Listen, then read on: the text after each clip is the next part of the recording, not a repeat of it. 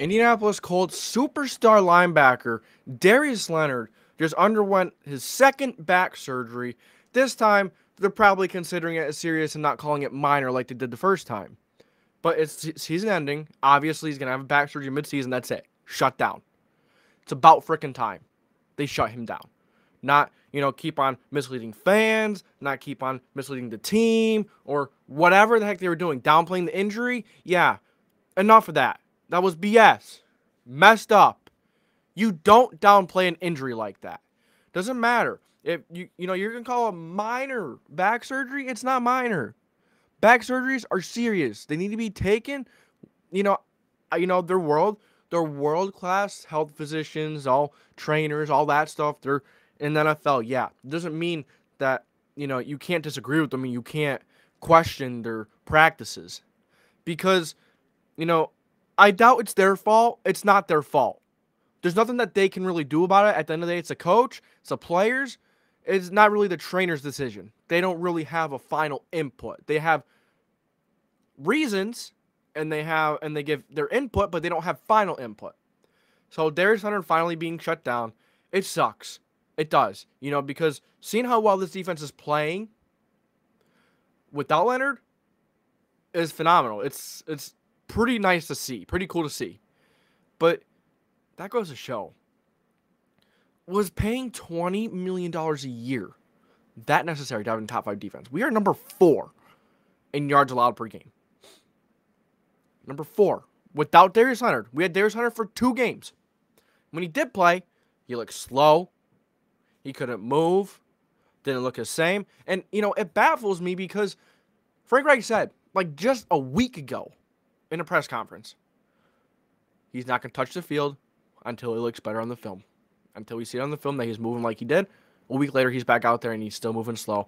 Didn't look anywhere near the old Darius Leonard. So that shows me that they completely went against what he said to the media. So this shows that, whatever the Colts say, you can't believe it. You can't. And for a lot of clubs, that's how they like to run things. They don't like to go and give, the truth out to the public immediately. That's not their goal. That's not what they want to do. They don't want to start an uproar. But, a situation like this, it's kind of ridiculous. They're mishandling another superstar player. And there's a few questions there's a few things to take away from this injury. From him not playing, from paying him $20 million a year, and how well this Colts defense is playing without him. So, he is a phenomenal player. There's no doubt in my mind that he's worth a great sum of money in the NFL. That he should be paid premium money. But $20 million a year for a guy who hasn't played a full season yet. Has been in and out.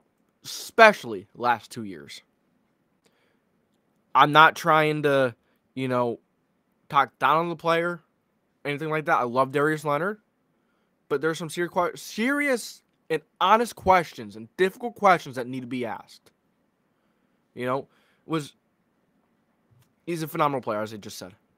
But we have seen how well this defense has just played without him in the beginning of the year.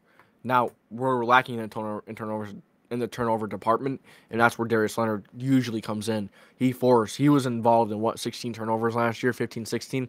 That's more than 6 or 7 NFL teams last year. The entire teams. Yeah, it's insane.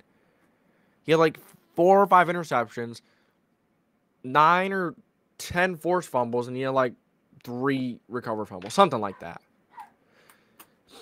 I knew back right when they announced that it was minor back surgery. It wasn't minor.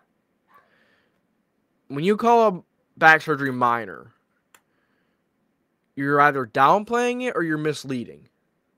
Because when you're messing with the spinal cord, the neck, the back, anything of that nature, a head injury even, you have to take extreme caution. You can't be misleading about that. You can't be. You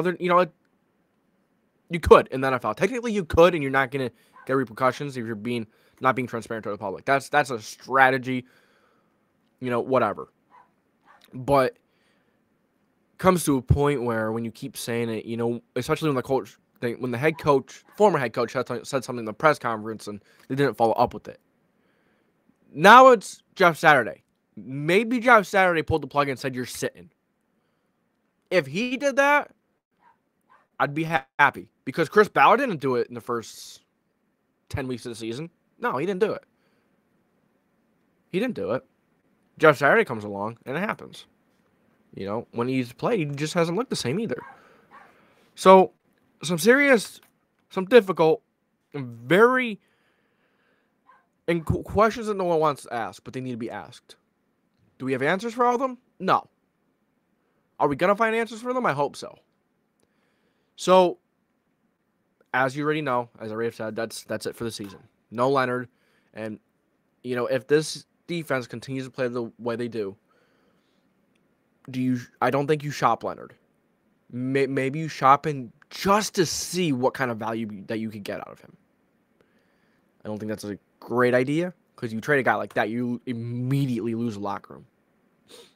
You lose the locker room. You lose it. You know that would be detrimental. But there comes a point in time where you see how well the defense is playing without him. Maybe you pay Bobby O, you trade Leonard, and have a team pay some of his contract, and you still pay some of it. That's honestly a dot, because you're already a year into his contract, and he's been hurt all year, never played a full season. There's reasonable doubt. He's a smaller linebacker. He's a smaller guy for a linebacker. And sometimes when a player is smaller, the durability is significantly worse, is bad. And if you're going to pay a player $20 million per year, almost $20 million, they need to be healthy. They need to be playing. They need to be making a big impact. I don't care. I care about the player. I hope he recovers, and I hope he can recover well, fast, and feel better, because back is no joke. But at the end of the day, this franchise paid him $20 million a year to be on the field and play as the best linebacker in the game, as he was paid to do, as one of the best defenders in the league. That's the truth. The NFL is a business. Difficult questions need to be asked. Are they always answered? No. They need to be asked, and they need to be talked about. So Leonard, his future is kind of cloudy. For me, I would shop just to see what teams would want. Am I saying I'd trade him? No. I'd have to seriously think about it for a long time. But you're just seeing how well the defense is playing right now without a premium talented linebacker. Bobby O is very good. He's no Leonard. He's not one of the best linebackers in the league. No. He's very solid. Very solid. Probably top 12. Easily top 12 linebacker, probably. No. But you see so many teams have so much, season success, go late in the year, go late in the playoffs. They don't have a great linebacker. They have solid linebackers. Okay linebackers. Look at the Rams last year. The linebackers were terrible.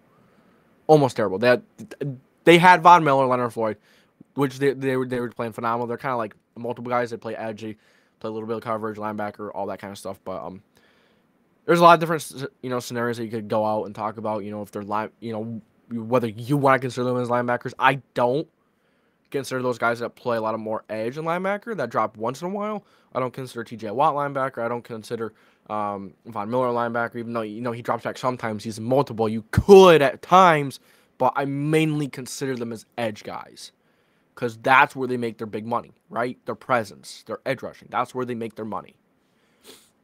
Where you make your money is a position you play the best and you should be known for. But I definitely see where you could say they're both. You definitely could. So that's all I got for you guys today. You guys let me know what you think about the situation. Would you trade Darius Leonard? Tough question, because it could hurt the locker room. He's an amazing player. Amazing player. But is he a player that's going to help you win a Super Bowl? He could. Definitely could, the way he turns the ball over. Absolutely.